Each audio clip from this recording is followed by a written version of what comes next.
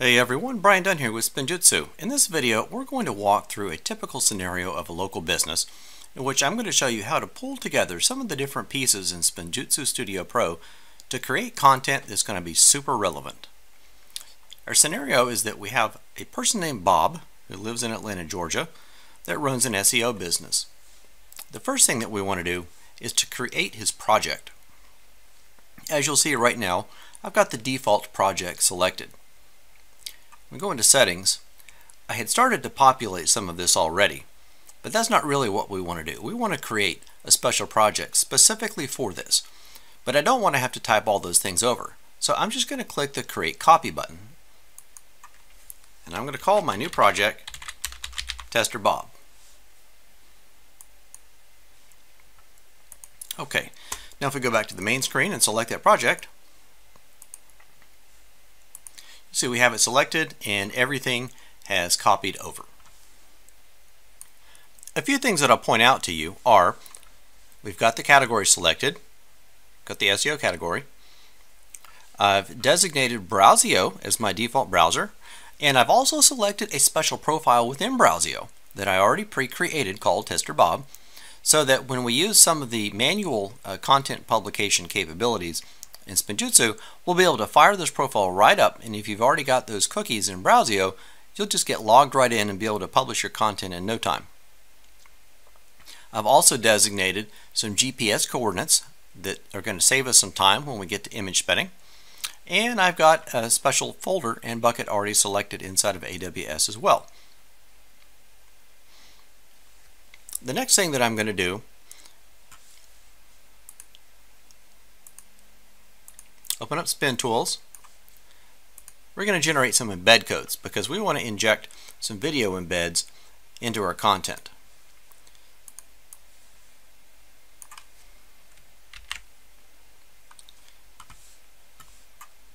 These particular videos aren't actually relevant, but that doesn't matter for the purpose of our study here. I'm going to spin those. You'll see all three of those videos have now been spun together. I've got a nice embed code down here, and some of the different embed code parameters have also been spun. So it's not just three different videos that you'll see, but we've got different variations of those video codes as well. Now I'm going to click the copy button, and we're going to go ahead and put that for now here into the static text. Now while I'm working in the static text box, the other thing that I'm going to do is also add some HTML for contextual link building, because this is the best way to build your links in Spinjutsu and have them come out looking great.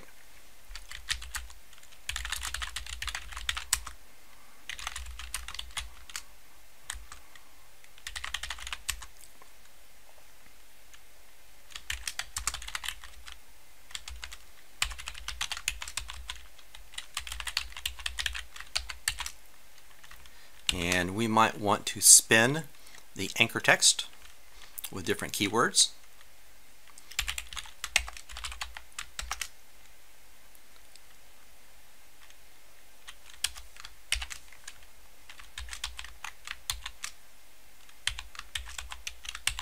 And the reason that I am using HTML here is that the ultimate objective of this is to have this content being automatically created and published like clockwork using the automation engine, going out through RSS, where this will get copied over and posted in other blogs.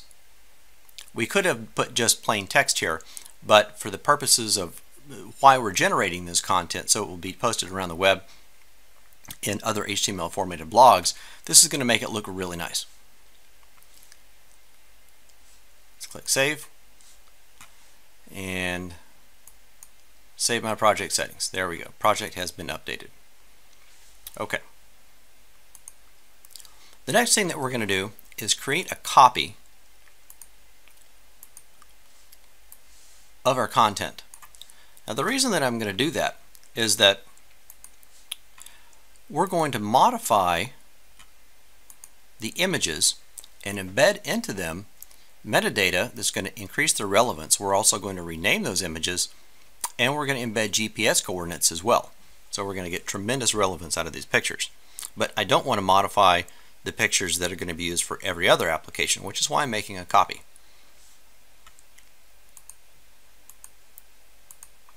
And I'm going to call this copy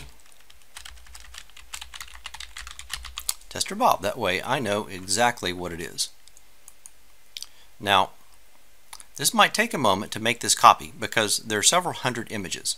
So I'm going to go ahead and click yes to continue. There we go. Okay, so now, there we go. You see we've got all our different topics. Now we've got that created. We're going to come back into our project settings, and you'll see we can now pick that in our drop down, and let's go ahead and save that.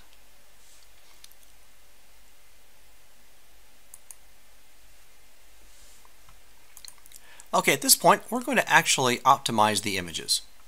So we're going to go into Tools, Image Spinner. Very important, make sure you're in the right folder. I can tell that I am from what I see here, but always double check this and make sure that you're in the correct folder. Let's enter some LSI keywords that will be used for renaming the files so that we get a lot of variety.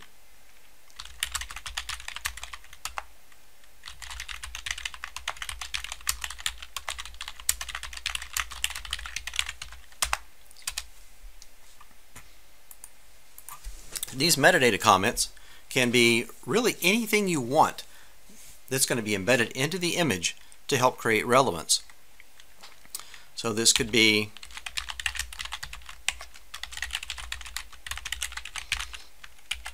some random bits of information. You can have a URL. You can have name, address, and phone number information. We're going to get rid of any existing metadata. But I don't want to put all of these images in the exact same location. That would look very artificial. Instead, we're going to randomly disperse those pictures in a 20-kilometer radius around Atlanta, Georgia. You'll notice it pulled the latitude and longitude over from our project settings. Now when I click Spin Images in a moment, it's going to go optimize those images. Now I had paused the video earlier and reduced the number of pictures in the folder just so it would go quick. There we go. 6 files modified. At this point, the images in that particular content category, subcategory, have been modified to include GPS coordinates and a spun version of this metadata. They've also been renamed using variations of these LSI keywords. Now at this point, those images exist only on our local computer. That doesn't do any good for RSS feeds because they have to be able to retrieve those images. So we're going to upload those to Amazon S3.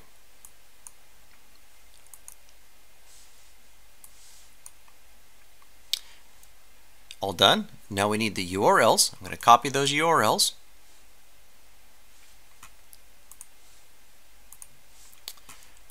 One last thing we want to do in Content Manager. Let's go back to our example, Tester Bob. Down here and pick URLs. Now right now, this is loaded with URLs to generic pictures about this subject. And that's all well and good if generic is what we want. But we don't want generic. We want highly optimized. So we're going to paste in the links to our highly optimized pictures. You can see some of the file names up here. I'm going to save that. And that has now been updated.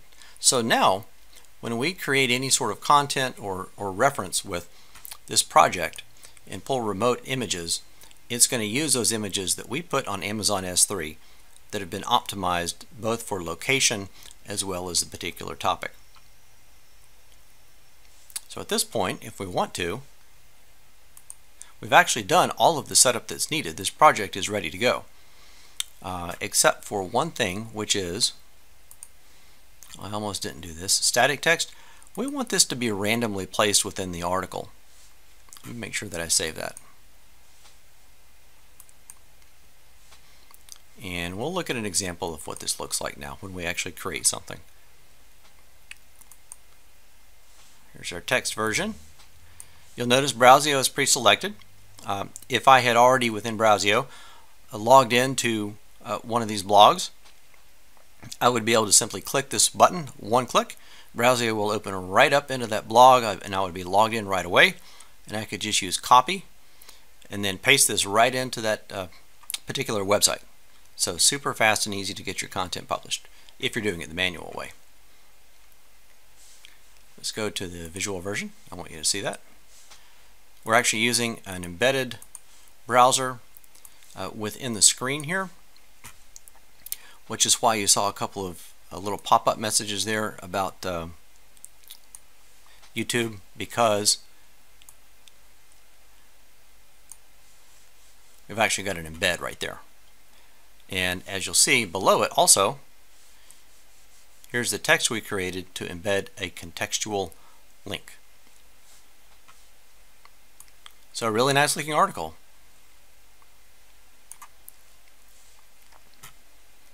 Let's close that. And that concludes this tutorial video.